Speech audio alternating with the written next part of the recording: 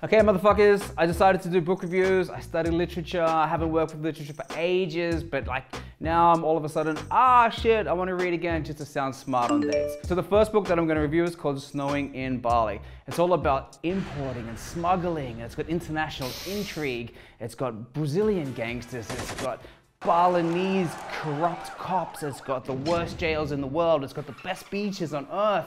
It's got all of these cool elements that kind of just smash together like sand and beach and yin and yang and all that good shit. It's got weed, it's got drinks, it's got hoes, it's got parties, it's got fear, it's got adrenaline, it's got fucking everything. The characters themselves are awesome. They're larger than life. They're the kind of people that when you sit next to at a cafe and you overhear their conversation, you're like, oh my God.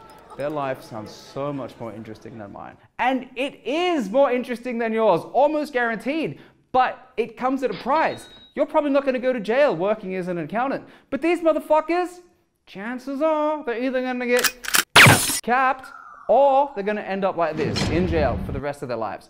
And fuck, we all know how drug smuggling stories end. There's never like happy ending sunsets. Everybody always gets fucked, always. And I think that's a theme. It's this cat and mouse game. You get fucking caught up in the adrenaline, the woo, the chase, the hunt, these dudes just risking it all. And they make stupid decisions.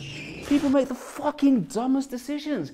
But you want it to go well for them because deep down, they're pretty good people. Wipe down this! To my thug niggas in the congregation. Yeah, okay, they might sling a bit of heroin here, sniff some coke there, but they're okay guys, they're legit dudes.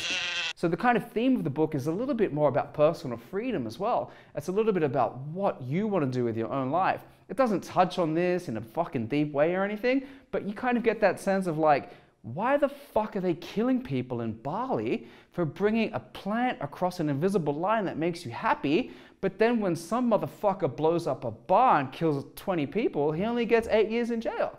So it kind of puts into perspective, you know, what's wrong and what's right, and you get to deal with this ethical dilemma inside of your head. Is it wrong to smuggle drugs? Absolutely. Are you gonna wanna do it? Fuck, I hope not. And if this book teaches you anything, it's that sometimes living a safe and boring life might actually be the best thing for you. But it's not the best thing for a book. The best thing for a book is characters that roll the dice and just push all the chips in the table and let it roll. Fuck this, we're gonna either get paid or we're gonna end up in jail. That's what makes this a good book. I give it 8 out of 10. Pick up Snowing in Bali. You're not gonna regret it. It's fun, it's a good time.